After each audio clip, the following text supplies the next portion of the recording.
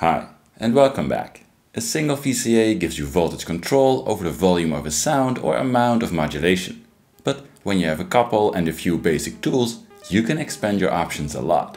In this video, simple VCAs are used to create a banner, crossfader,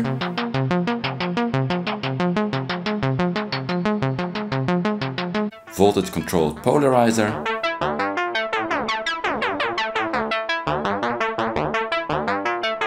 logic functions,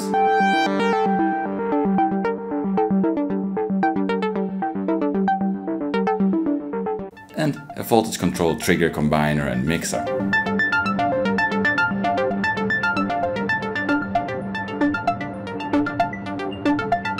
I can only make these videos because of the fantastic support I receive from my patrons. If you want to join the crew or get access to PDF sheets with hundreds of patch ideas I used in my videos, have a look at my Patreon. You can also support my channel through affiliate links in the video description. But now, let's dive right in. Panners are fun tools that can be used to create a stereo sound or divide a control voltage over multiple destinations. And they're easy to patch up. Let's start with a simple example, using an oscillator and filter synth voice controlled with a sequencer and envelope. You can easily create a panner by sending two copies of a single signal, in this case the audio from the filter, to two VCAs. If you use one for the left and one for the right output, you created a stereo signal. To create movement, modulate one VCA with something like an LFO directly and send a copy of that signal to an inverter before modulating the second VCA. Now, when one VCA opens, the other closes and the other way around.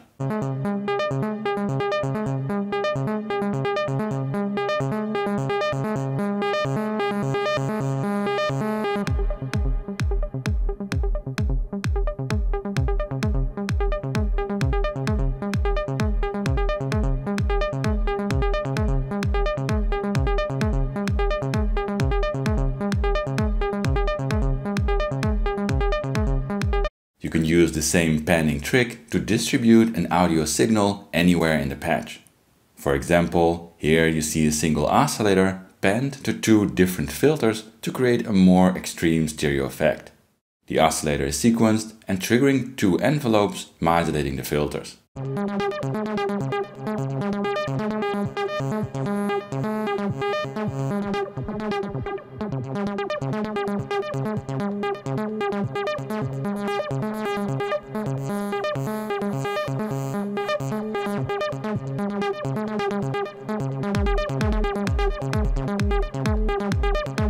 You can also use a panner to divide a control voltage over multiple destinations. Here, a fast LFO is used as the input for the two VCAs. A slow LFO is modulating the VCAs, continuously sweeping the fast LFO from one destination to the other. In this setup, one output of the panner is modulating the shape of an oscillator and the other the frequency of the filter. The simple voice is sequenced and the filter is modulated with an envelope as well.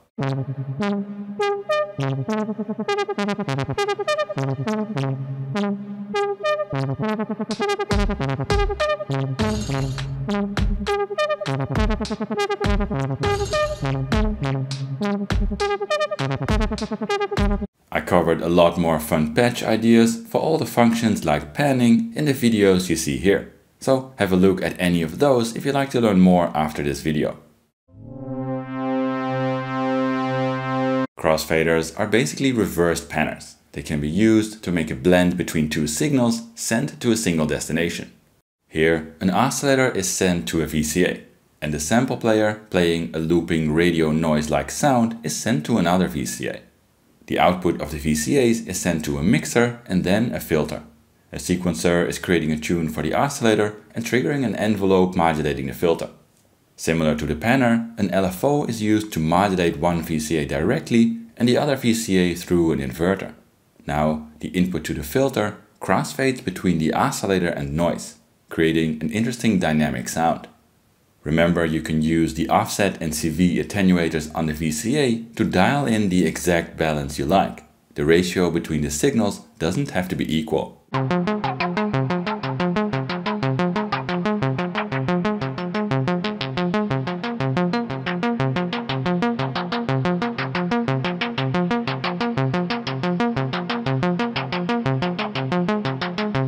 use the same trick with two oscillators or two different wave shapes from a single oscillator. Of course, you don't need to use an LFO to modulate a panner or crossfader. Here is the same basic patch with two VCAs mixing an oscillator and noise source to a filter. This time though, a keyboard is used and an attack hold release envelope is opening the filter. At the same time, the gate from the keyboard is sent to a second attack hold release envelope, this time with a slower attack stage. That signal is used to crossfade the audio signals. For example, to fade from tone to noise when you hold a key for a longer time. Because an envelope is a unipolar signal, remember to adjust the offset properly on the VCAs. One starts open and is closed with the inverted envelope. One starts closed and is opened with the regular envelope.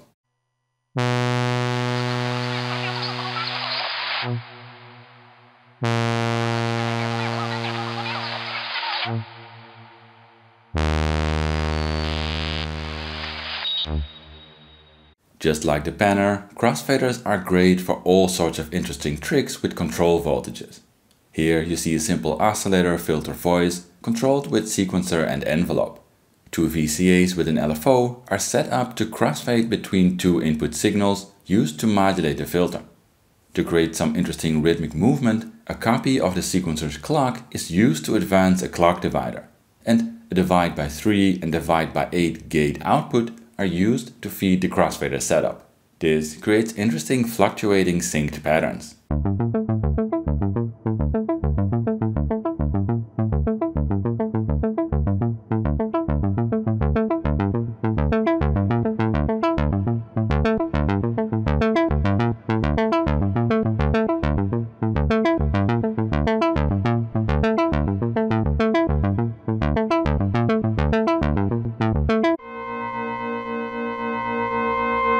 Voltage-controlled polarizers are a great way to create dynamic modulation.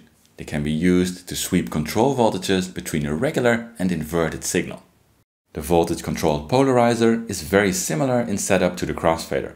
Two VCAs are used and the outputs of those are mixed.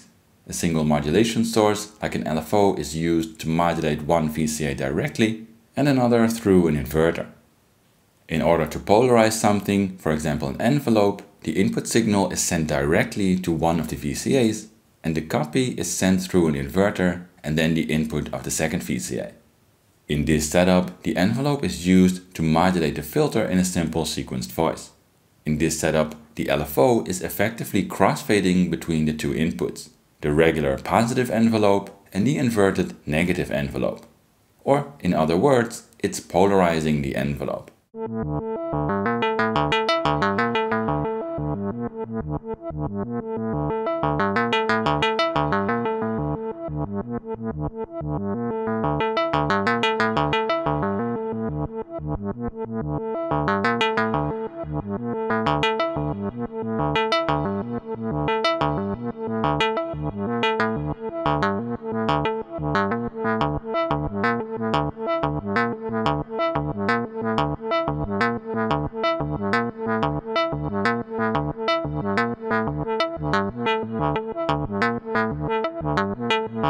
You can experiment with many variations to this. Here is effectively the same patch with a simple envelope being polarized.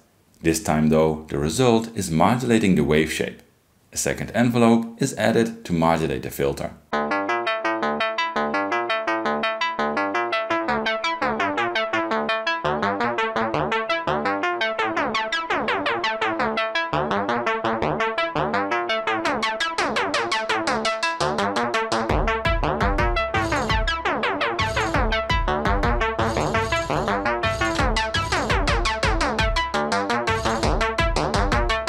A ring modulator does exactly the same as a polarizer, just with audio signals.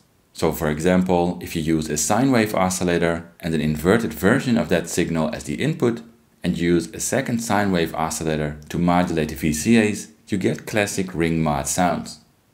Here, the carrier oscillator is sequenced, and the signal from the second oscillator is visualized in blue, because that is the modulator. Remember though, it runs at audio speeds and is very audible in the result as well. A filter and envelope are used to shape the sound.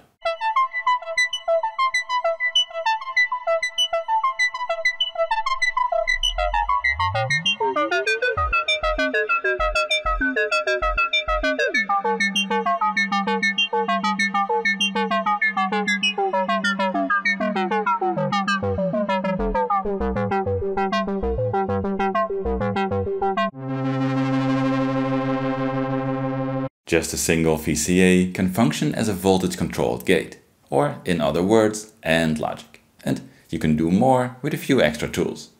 Just in case AND logic is unclear, here you see two gate patterns generated by a clock divider. The second is 4 times as slow as the first. If you use the first signal as the input of a VCA and the second signal to open the VCA, the first signal will only pass on to the output of the VCA if both signals are high. This is AND logic. The VCA only produces a high gate output if both the first and the second signal create a high gate output at the same time. Here you see that in a simple patch. A clock is driving a divider and 2 divisions are used as input and CV input of the VCA. The resulting pattern is used to trigger a hat. If you use fun uneven divisions to feed the VCA, you create more interesting hat patterns. A kick is triggered by a divide by 8 division.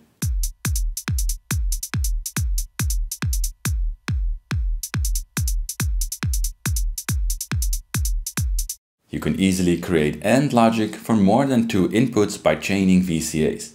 In this setup, the output of the first VCA will only pass on to the head if the second VCA has a high gate modulating the CV input.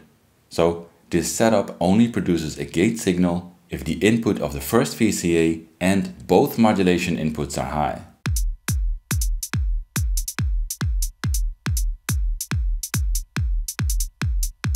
Simple logic is fun for all sorts of stuff, for example to start and stop sequencers. Here you see a simple voice with sequencer. A master clock is sent to a divider. An uneven division is used as the input for a VCA, and a copy of the clock is used to modulate the CV input of that VCA. The result is used to forward the sequencer. In this setup, the clock only progresses the melody if the divider outputs a high gate.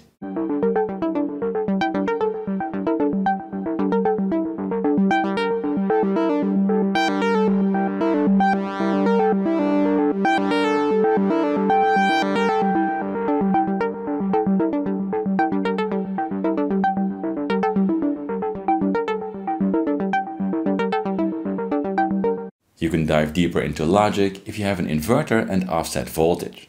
Here you see a gate pattern that is occasionally high. On the second line you see a copy of that signal. If you invert it, you get a negative signal that can't trigger anything. But when you add offset to this signal and bring it back into the positive range, you can see the result is high where the original signal was low and the other way around. Here you see the example used at the beginning of this chapter. If you apply the invert and add offset trick to the output of the VCA, you create a NAND output, or not AND. Or in other words, a signal that is high whenever either of the input signals is not high. You can experiment with variations. When you combine a few VCAs with a mixer, you can create a voltage-controlled mixer. This is fun for audio, of course, but also for something like a voltage-controlled trigger combiner. Voltage-controlled trigger combiners are fun and easy. Here you see 2 VCAs. One is send a steady clock and the other a divide by 3 division. The outputs of the VCAs are mixed and used to trigger a head sample. Now you can use things like unsynced LFOs or smooth random voltages to modulate the 2 VCAs. By setting the modulation depth and input signal strength, you can control how much of the input signal of each VCA is passed on to the mix, and thus triggering the sample.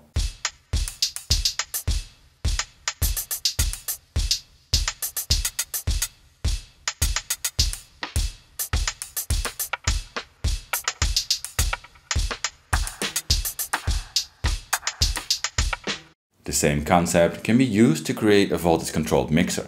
You can take as many VCAs as you like and feed them things like complete synth voices or complex drum mixes. Just mix the outputs of the VCAs and you have voltage control over the volume of each element in the mix.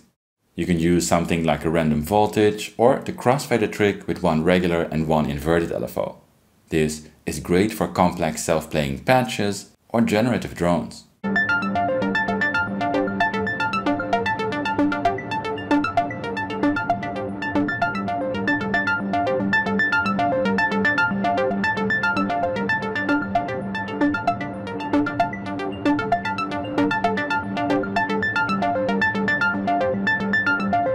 So whenever you see these functions, you know you don't need dedicated modules to use them.